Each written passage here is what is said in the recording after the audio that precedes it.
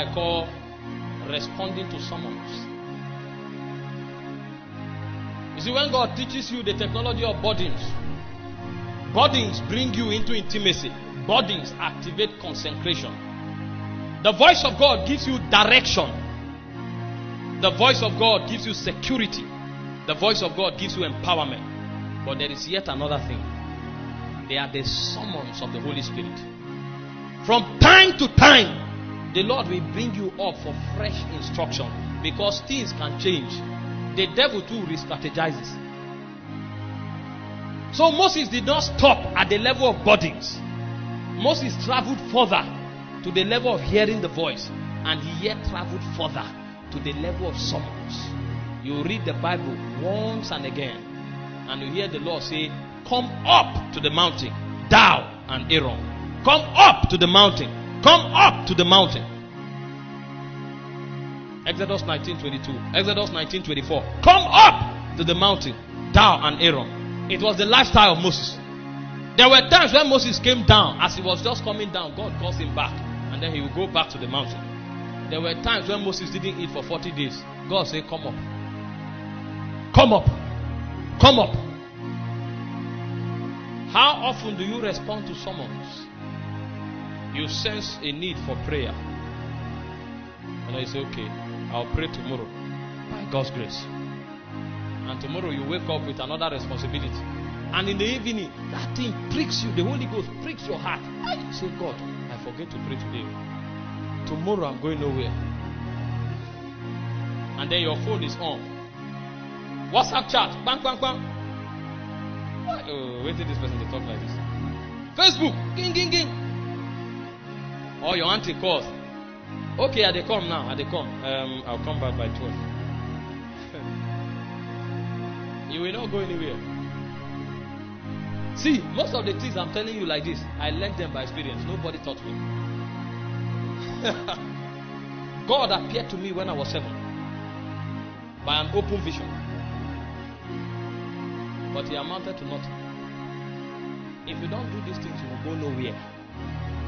I know people who pride themselves in, "I've seen an angel, I've seen this." Keep saying what you are saying. After 10 years, we'll know those who are called. The Lord appeared to me. I saw Jesus. He walked through the wall and he was shining. His face was like the sun. Don't worry. When all of us become 50 years, we will look back and find out those who walked with God. The elders did not pride themselves in their visions. The Bible says they walked with God. They walked with God. The things that make you are not your visions. It is your walk with God. As important as encounters are, if you don't subscribe to the protocols that they regulate you with, you will amount to nothing.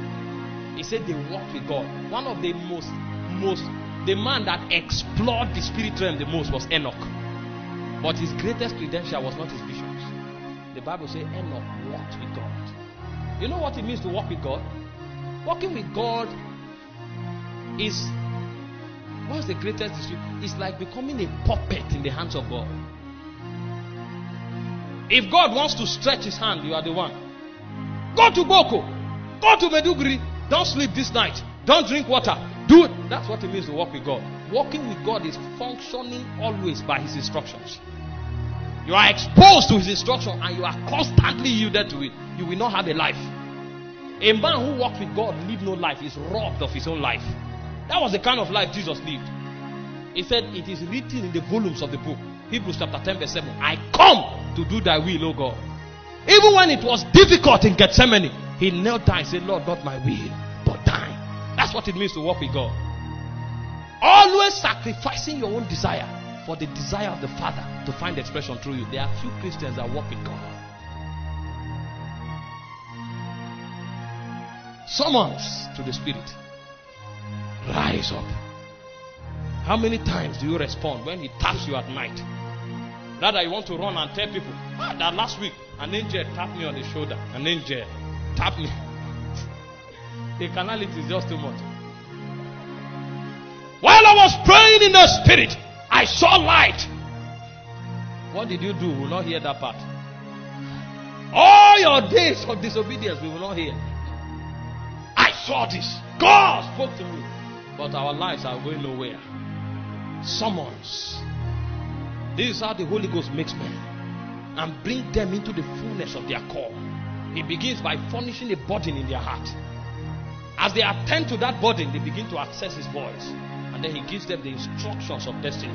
And once and again, he will call them back to the mount. The life of Jesus was a mystery. It was a strange life. Jesus will go for a crusade, minister on the first day, and then the crowd will come the next day waiting for him. That's the day to shine. And then he will sneak through the back door and go to the wilderness or to the top of the mountain to pray. He never joked when the Father summoned him. There were times when Jesus was going on the mission. And then while the disciples entered the boat, they are about to take off. You are about to enter your flight, and then there is a summon. And then he will tell them to go, he's coming. And then he will go to the mountain. There are summons. These are the things that make men in the kingdom. Forget the company. Let them go. Follow God. That's what will make you. In this kingdom, only God makes men. In this kingdom. Forget the gimmicks. Forget the strategy. It doesn't work. Because when God is making a man, he first of all transforms him from the inside before he gives him authority and position. You can use strategy to pursue position, but even when you get it, you will make a mess out of yourself, because at that point your greatest weaknesses will be revealed. But when God makes you, he transforms you from the inside. You become a candidate and a recipient of his glory, a reflection of his dimensions. So even when there is no position, you enter a desert and a wilderness, it will become a forest. John went to stay in the wilderness. The Bible said in Luke chapter 1 verse 80 that he was there until the day of his showing forth. He didn't come back to the synagogue and say, I want to preach a sermon. While he was in the wilderness, the Bible said the whole of Judea went to him. He didn't need a pulpit. He didn't need a platform. All he needed was obedience to God. You can be in the wilderness and cry, and God will amplify your voice by a mystery. And men will look for you and trace you into the wilderness. The places where our fathers have built their churches today, they were not lucrative places. When Bishop Oedeko entered into it was a forest. They were lands rejected. This man entered there. And today those lands are cities. Because they knew the voice of God. They knew how to trade with spirit. The ways of spirit are rare. And only men of obedience will be willing to follow. Because most of the times, it doesn't suggest any kind of advantage. Everything that constitutes an advantage, God will pull you out of it. Then he will teach you how to trust him. And it's that trust that will become your heaviest molecule as you walk with God. Because a day will come when you will stand in a land that is full of darkness. All you will hear is a whisper from heaven. And he will say, stretch forth your hand. How do you explain a man walking with over 3 million people and he approaches a Red Sea? It was the Spirit of God that led them in that direction. And then you come before the biggest obstacle. Nobody had ever crossed the Red Sea before. The technology of ships were not there.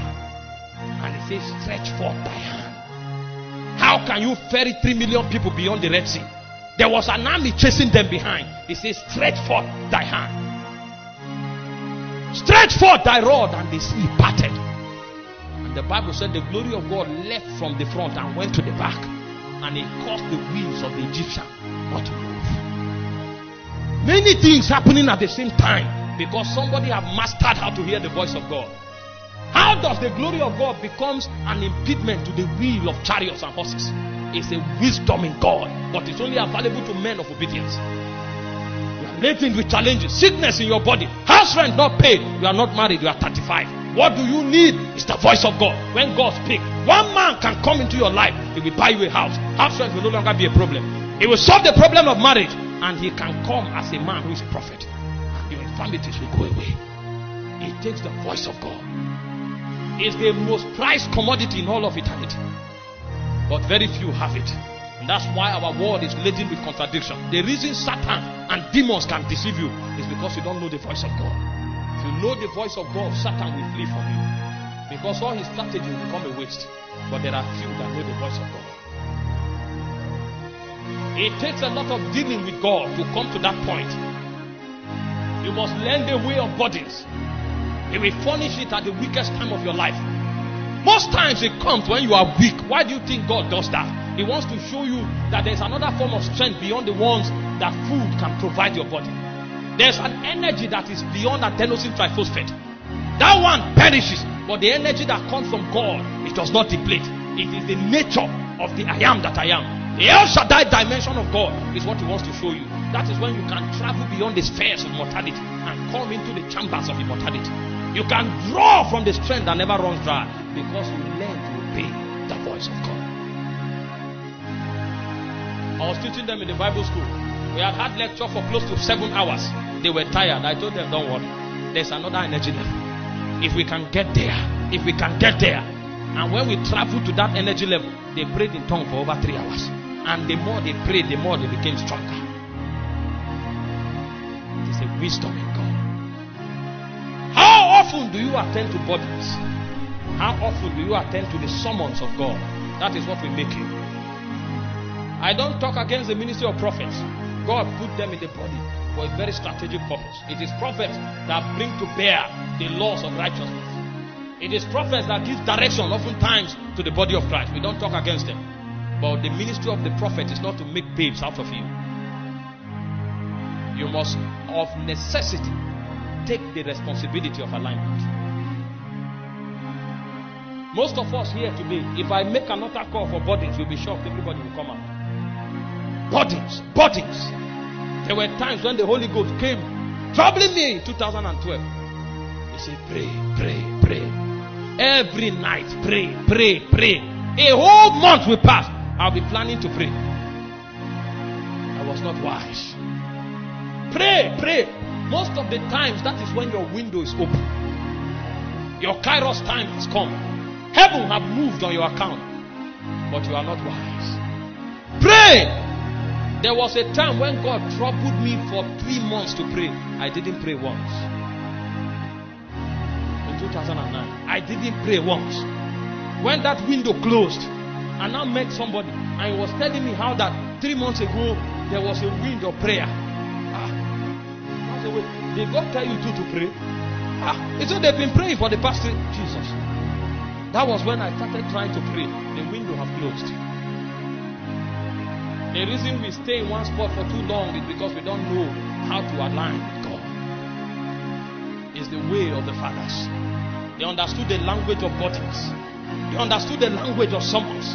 And they had the word of God, the voice of God at their disposal. Spirituality begins when you know how to walk with the Spirit. It's not a function of doctrine. It doesn't matter if you are born in church or you are a child of a pastor. What is your walk with God? Your walk with God is not the much scriptures you know and can quote. How much of God is walked into your vessel? And most times when the Spirit wants to walk himself into you, he sucks you into his atmosphere. He draws you away from everybody so that you can mingle with him. The word is called Koinonia. You participate with him. You experience him in communion. The mystery of communion is to show you the technology of oneness. In theology we call it the doctrine of interpenetration. Two becomes one. It's a mystery. It's what the whole infrastructure called marriage was set in place to mirror. To show you that it's possible for two to become one. And every time two becomes one, something is born. That is why marriage gives birth to children. It's a sign in the Spirit that every time you become one with the Holy Ghost, something will be born. And most of the time, it's your ordination that is born. You are a prophet, but it will never manifest in time unless you become one with the Holy Ghost. The same way a man and a woman becomes one and a child is born. That is how you become one with God and your destiny begins to blossom. Your ordination comes alive. Everything God wrote concerning you before the foundations of the world, the basis of their manifestation is your oneness with the Holy Ghost. But very few are one with God. Very few are one with God. Tonight we will cry, Lord, give me body. Give me hunger. I'm willing. I am willing. Most of us have aborted many heavenly missions. An angel entered your room and charged the room with energy. Every time you enter that room, you want to pray. It's as if worship songs begin to rise in your spirit. They are the sounds coming from heaven. But you have aborted mission too many times. Most of the times, even God himself stretches his hand in our direction. But we abort mission. We abort mission because we live for ourselves. Our life is characterized by too many distractions. And that is why we look for God, whereas God is at the door of your heart knocking every day. It comes in form of burdens, prayer, fasting, giving. But we never attend to those voices. You want to cry? Say, Lord, tonight, show me the way of the Spirit. Show me the way of the Spirit, that I may